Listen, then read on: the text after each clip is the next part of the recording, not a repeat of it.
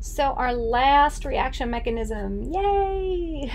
So again, our last two mechanisms here deal a little bit more with kinds of chemistry that we won't see as much because they're phosphate chemistry, but still nonetheless important. And so I'm going to take just a minute at the beginning and sort of summarize what sort of the first 20 and then the 21st reaction mechanisms were. So we dealt a lot with some amide linkages. So again, amide linkages are really important for linking amino acids to generate proteins. So we talked about how we form those amide linkages in reaction mechanisms 2 and 3. Remember, reaction mechanism 2 was where we had a chemically activated carboxylic acid, and then reaction mechanism 3, we had a biologically activated carboxylic acid. And then hydrolysis of those amide linkage we talked about in reaction mechanism 18. And that's going to become important for us to think about how enzymes like serine proteases work, because those are going to be involved in breaking those amide or peptide linkages. Lots of reaction mechanisms for ketal and acetal linkages. And again, we have twice as many just because we considered both of these from the ketone and aldehyde flavors. So really all we had to do with those mechanisms was swap out an H for an R. So those are pretty simple. Ketal and acetal linkages, or we should say hemiacetal and hemiketal linkages, those are important for cyclization of sugars. And then forming the ketal and acetal linkage is how we form glycosidic bonds with our sugars. And those glycosidic bonds can be part of hooking sugars together. They can be part of attaching proteins to sugars. We call that glycosylation. It can be part of attaching bases to sugars like we have with our DNA and RNA.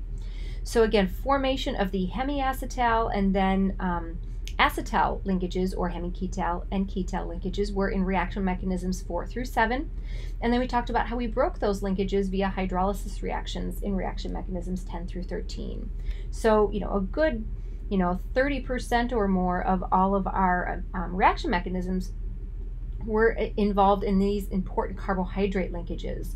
So again, when we study our enzyme catalysis chapter, we're going to be studying hydrolysis of glycosidic bonds. So we'll study the enzyme lysozyme for that process. Ester linkages. So again, ester linkages, we talked about these towards the very end here, forming those ester linkages in reaction mechanism 20 and then hydrolyzing them in reaction mechanism 19. This is actually one of these that we're not going to study from an enzymatic standpoint. We talked about the enzyme esterase that's going to be responsible for hydrolyzing those ester linkages in triglycerides. So we'll talk about those sort of generally, but we are actually not going to be studying an enzyme specifically in our enzyme catalysis chapter. And then these last two mechanisms here, reaction mechanism 21, which we just finished, and then 22, which we're going to do now, have to do with phosphodiester linkages. So again, the linkages we see between nucleotides to make either RNA or DNA nucleic acids. So the hydrolysis chemistry we saw in reaction mechanism 21, and we're going to see formation chemistry in this mechanism. We will study hydrolysis chemistry of phosphodiester bonds in our enzyme catalysis chapter. So we're going to study RNase A, and so we'll understand how that enzyme works to hydrolyze the linkage, the phosphodiester linkage in RNA. So just a nice little summary. Maybe now sort of in retrospect you could sort of see that there was a logic and an organization and a system to all of these reaction mechanisms that we did. So lots of words on this. I apologize, I'm just going to kind of highlight some things here. A lot of times we saw mechanisms where we were reversing things, and that reversing step was pretty straightforward, right? We basically just had to take deprotonation steps and made them protonation steps. Nucleophilic attack became a leaving group leaving. And so some of those were pretty straightforward, like we saw with esters and then ketals and acetals.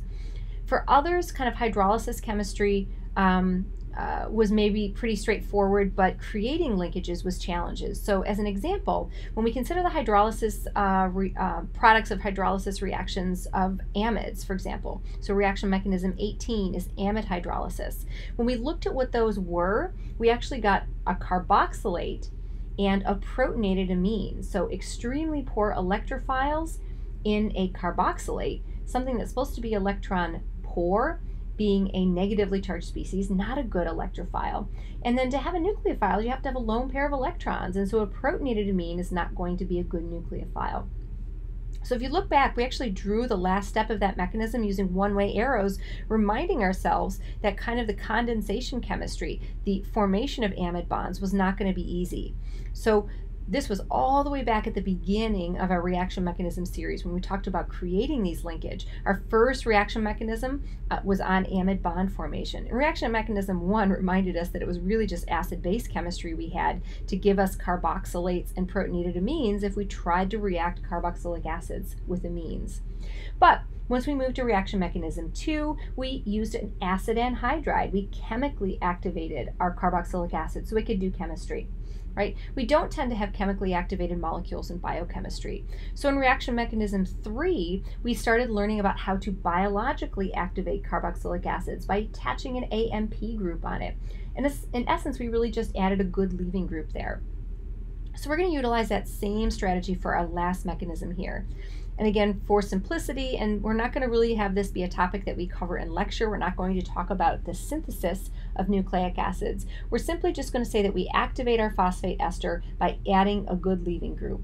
Again, I do want you to remember that common good leaving groups include nucleotide derivatives like we saw in reaction mechanism 3, that is putting on an AMP group, or again, pyrophosphate, as we're going to see here, is going to be an important good leaving group.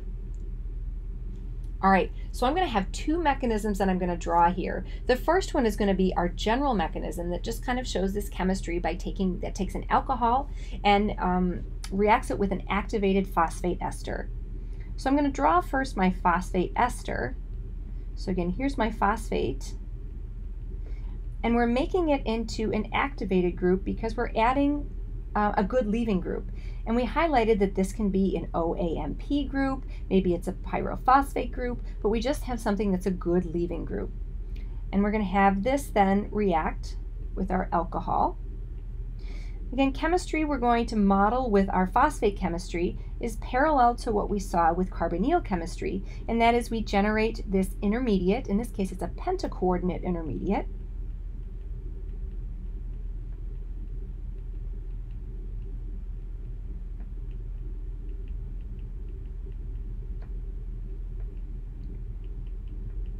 Now, if you wanted to show deprotonation of this alcohol nucleophile as it came in, that wouldn't be inappropriate. Again, we've sort of highlighted in a few mechanisms the strategy of combining sort of deprotonation and nucleophilic attack steps in the sort of the same mechanistic step, and that's okay. So if you wanted to sort of have combined those together, that would be okay. We get to this pentacoordinate intermediate that now has our leaving group being the best leaving group for the decomposition of this pentacoordinate intermediate. So again, decomposition of this has the leaving group depart, and we're not showing anything specific about why that's a good leaving group. Remember, when we have something that's a good leaving group, it's a good leaving group because it's able to take these electrons that is going to go with it, giving it a negative charge, and help stabilize that. So anything that can help either by inductive electron withdrawal or by resonance can sort of help with that chemistry. And then again, that leaving group with a negative charge. Things that are good leaving groups, we're going to say are weak or stable conjugate bases. I'm going to write that down here. Weak or stable conjugate bases. So again, if it's a weak or stable conjugate base, that means it's okay having that negative charge, and that means it's fine sort of existing in this flavor. Okay, so that's pretty straightforward. That's the mechanism that we're going to have there for generating our phosphodiester linkage. So again, we've created this phosphodiester linkage. What I'm going to highlight now is sort of the biochemical application of this. Again, we're not necessarily going to see a lot of phosphodiester formation chemistry. We're not going to talk about nucleotide synthesis, but I did want to show you kind of how this happens. It's kind of a pretty cool mechanism to consider. It's sort of related to things that I know you've already learned about because we had to learn how to draw a phosphodiester bond. So I'm going to highlight here, if we've got sort of the 5' end of a growing nucleotide polymer here, or nucleic acid polymer. We've got our base that we have here. Let's make it DNA, and then we're going to have a hydroxyl group at the 3' position. So this is our growing DNA polymer. What we're going to attach this to is a nucleotide triphosphate. NTPs are the building blocks of nucleic acids. So I'm going to draw, and it's going to take me a little bit of time to draw this out because I have to draw out all of these phosphates, or phosphorus atoms. And again, another molecule that you had to know how to draw, because one of the things you needed to know how to do was be able to draw ATP. So this is going to be the second base that we're going to be adding. All right, so just to highlight, took me a little while to draw that, but we've got triphosphate, so 3 phosphate groups hooked together here. This is going to be the second base that we're going to add in this growing chain. When we grow and synthesize DNA, we grow it from the 5' to the 3' end. So this is going to be the nucleophile that we're going to have here, and it's going to nucleophilically attack at this phosphorus. This is what we refer to as the alpha phosphorus. So this is alpha, beta, and gamma phosphates on an NTP. So this guy is a nucleotide triphosphate. So again, what we're going to see here is our good leaving group is going to be pyrophosphate that we have here. Now, to kind of simplify this mechanism, only because this is an example and I just kind of want to highlight what's going on, I'm going to do this in 2 different colors to show what the 2 different mechanistic steps would be. So again, nucleophilic attack here on our phosphorus, generating our pentacoordinate intermediate. So this is going to be sort of our first mechanistic step. Second mechanistic step would be decomposition of that pentacoordinate intermediate with departure of what would be the best leaving group, which in this case is going to be our pyrophosphate. So that's the second mechanistic step. Remember, we highlighted before that sometimes we might show kind of simplifying or mechanisms that are not truly mechanisms, but they're just kind of highlighting the electron movement that's going on. It's kind of what's happening here. So again, we're going to have this pyrophosphate group sort of leave. So I'm going to draw that pyrophosphate group here.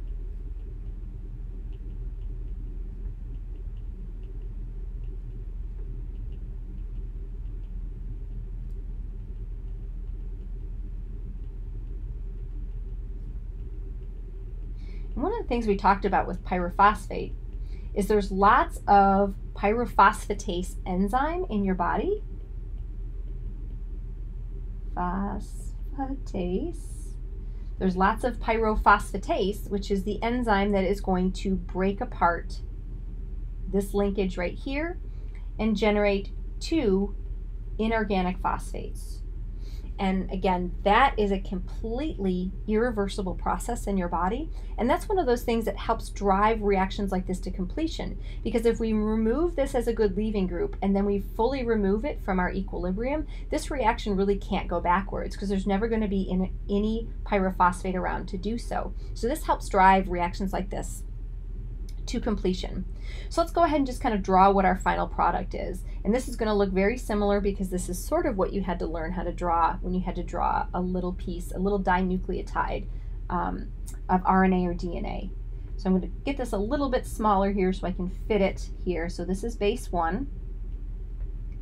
It was DNA. Here is our phosphodiester bond. And then base 2. Hydrogen. And then we've got our 3' hydroxyl group that's ready for another round of this chemistry to attach on the next base. Just as a little reminder, in lab we talked about how Sanger sequencing works. And Sanger sequencing works by having a dideoxynucleotide triphosphate, which means this is a hydrogen rather than an OH group. And when this is a hydrogen rather than an OH group here in this position, that means we don't have this nucleophile. So we can't do this coupling chemistry. So we do not grow our DNA polymer. Well, I can't believe that our reaction mechanisms are done. You made it all the way through.